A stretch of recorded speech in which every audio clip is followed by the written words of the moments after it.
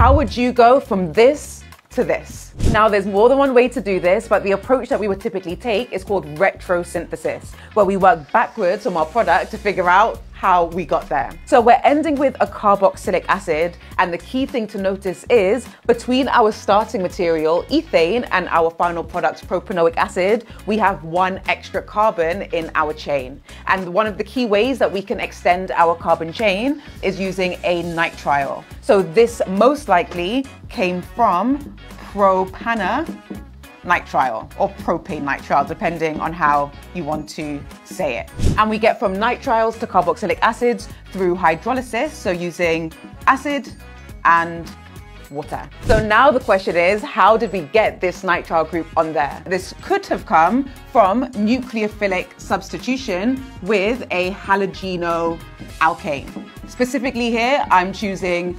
chloroethane for reasons that will become clear later. And so we would react that with potassium cyanide. And so how do we get the chloro group onto our alkane? Well, to get from an alkane to a halogenoalkane, we can do free radical substitution that would require chlorine in the presence of UV light. So this is how I did it. How would you do it? Follow me for more chemistry content like this.